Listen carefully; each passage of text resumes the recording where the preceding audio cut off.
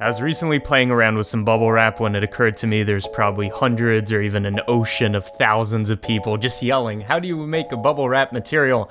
Kind of like a Noah's Ark situation. And I thought to myself, okay, I know how to make a bubble wrap material. I'll teach how to do this, etc. So, Blender tutorial, how to make bubble wrap. Let's get into it. So, here's the material I made. This is what I'm going to show you how to make. It's a completely procedural material with displacement, with the whole nine, and here are some of the features we have. So you can see bubble wrap, some dots are popped, some of them are not. The resolution is going to be dependent on your subdivision level, so that's higher resolution, etc.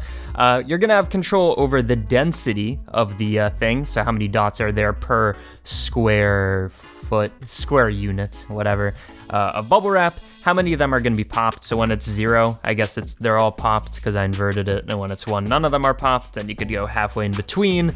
And here I made a mask to show the grids of which ones are popped. So none of them, all of them, half of them, etc. You get the point. And then finally, so we have the density, the popping, and then the size of the dots. Should they be big dots or small dots? And if they're very big, they'll kind of look like rectangles. All this and more now. that was plenty of build up. I'll try to get through it pretty quickly. So before we can get to the material, just basic setup. So we have an HDRI environment, reflections, all of this. Here's how you set it up. What I'm going to do is I'm going to take everything in my scene and delete it and replace it with the plane. This is what we're going to be working on. We're going to make a material on this.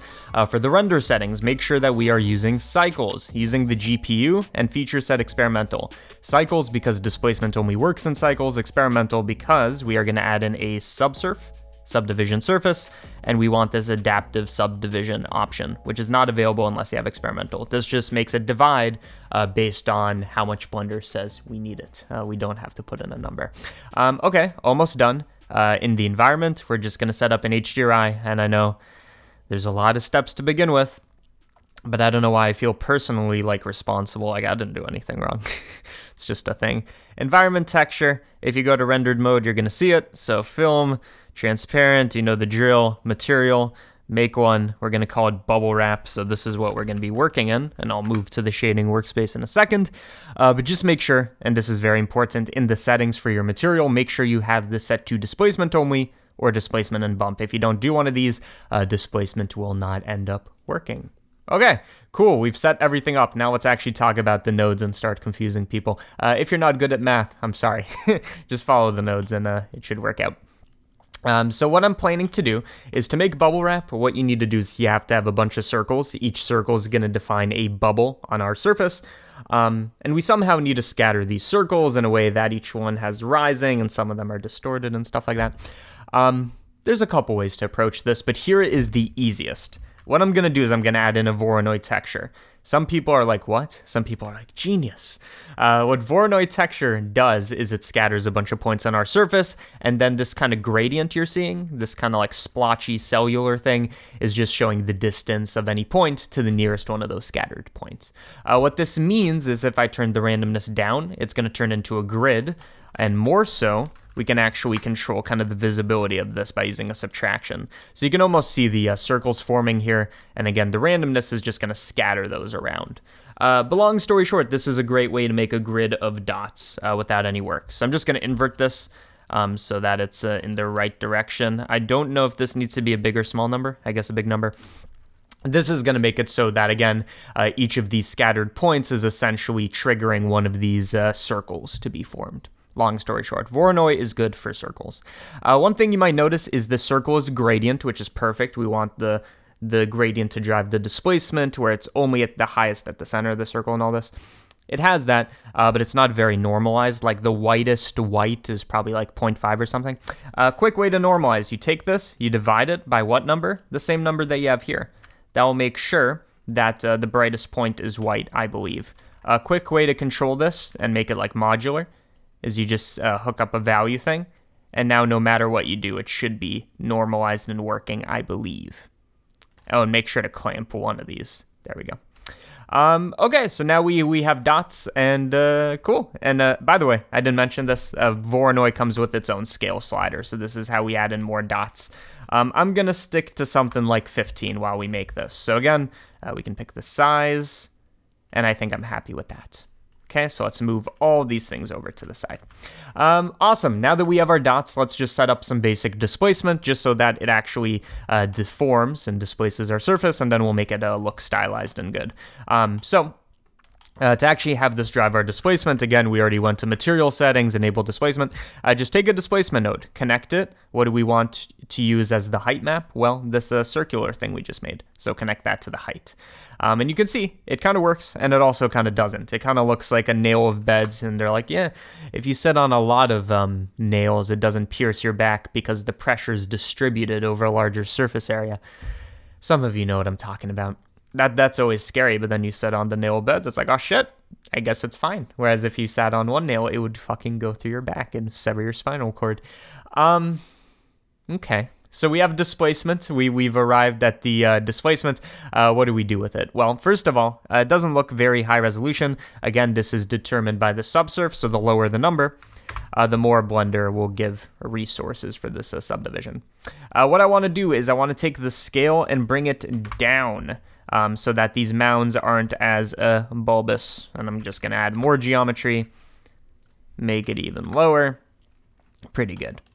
So cool. We kind of have bubble wrap. If we were to use something like a principled BSDF for the surface, you can kind of see what it looks fine.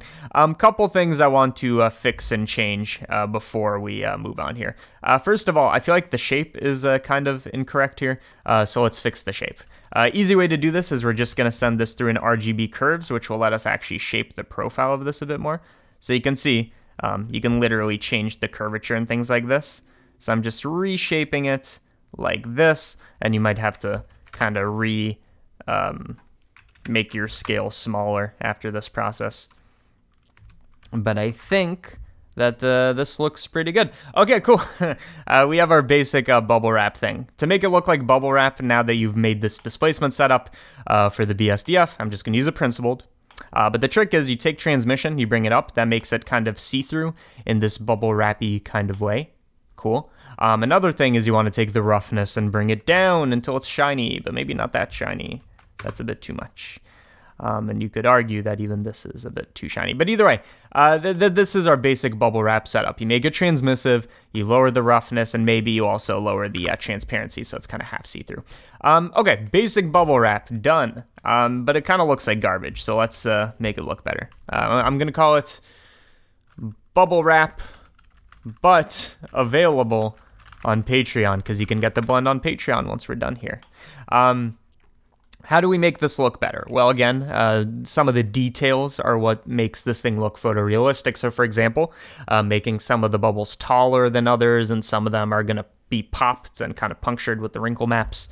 And also, they're kind of in a perfect grid. That's another thing that looks kind of lame. So let's fix all of these things. First of all, to fix the perfect grid thing, remember, one of the nice things about Voronoi texture that, again, we filtered to make these circles, it has this randomness slider. So you increase the randomness. It's not only going to make the grid not perfectly grid, but it's going to make some of the circles bigger and smaller than others. And long story short, if you just add in a tiny bit of randomness, it will look a lot more organic than this. This perfect grid, nah. Bit of randomness. If you go too extreme, it kind of looks weird. So let's see what this looks like. Again, all of this is being sent to our displacement. This just makes it look a bit more organic, kind of breaks up the grid-like structure.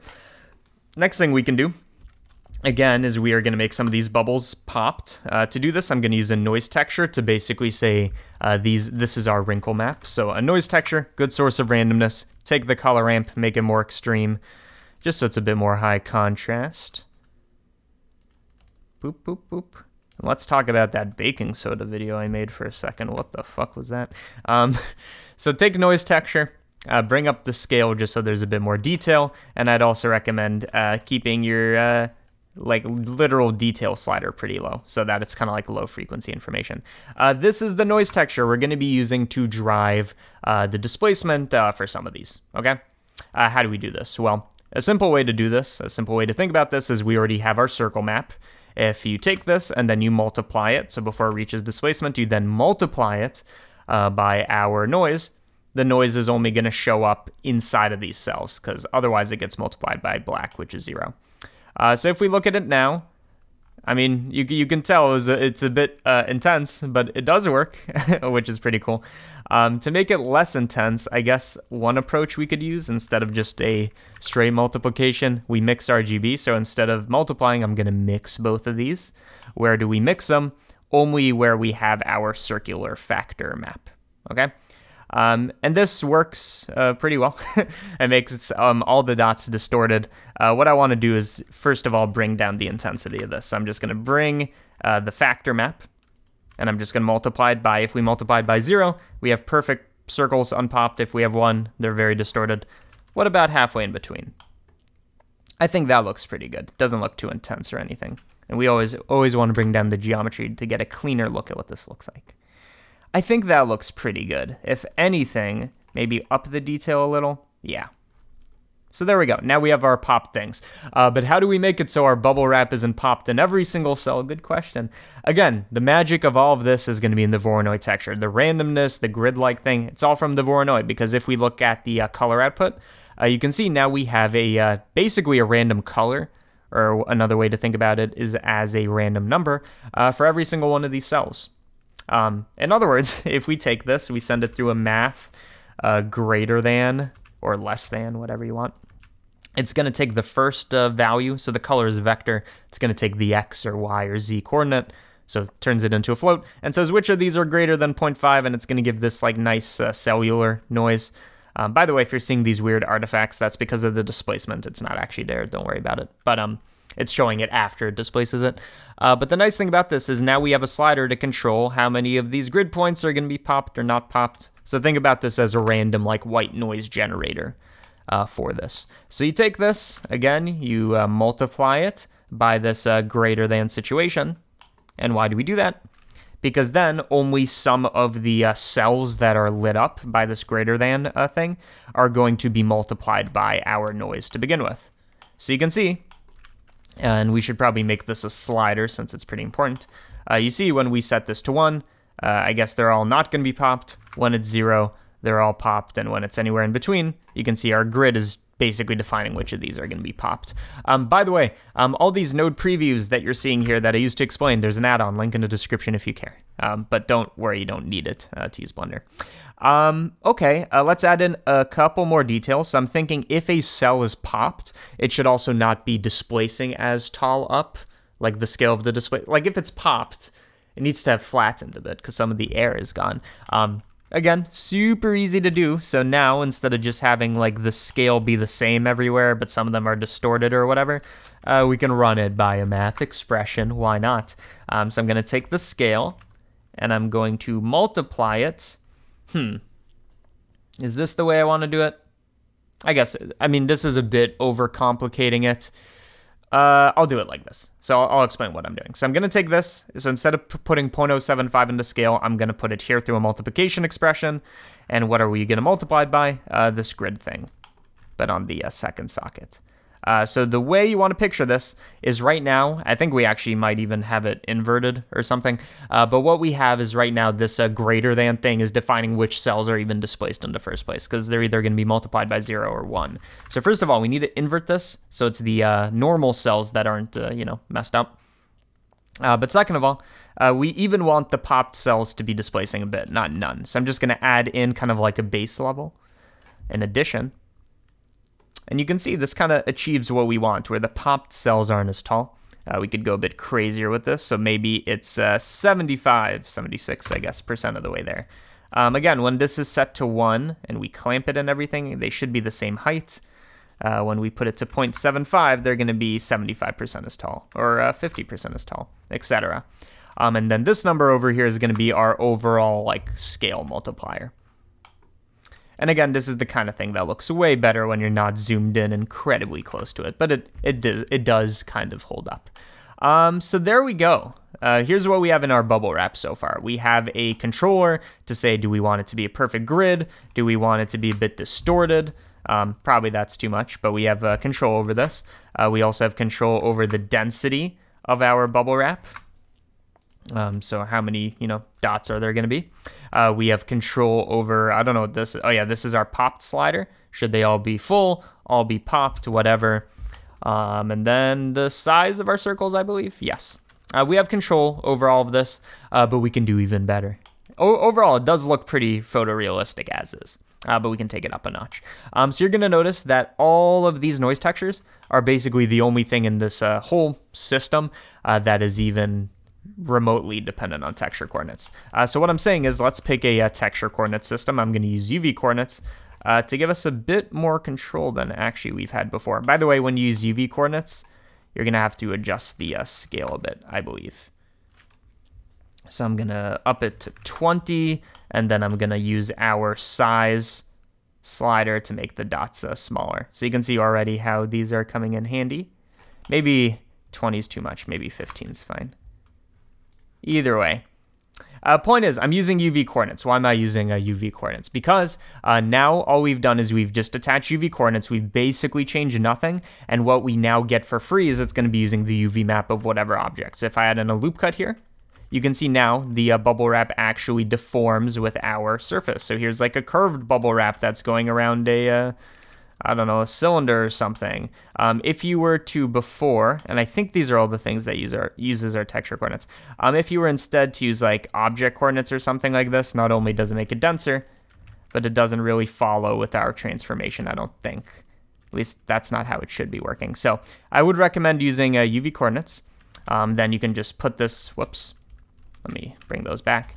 You can then put this on any mesh like a torus. So let me subdivide the torus a bit, apply that, and then add in our adaptive subsurf version.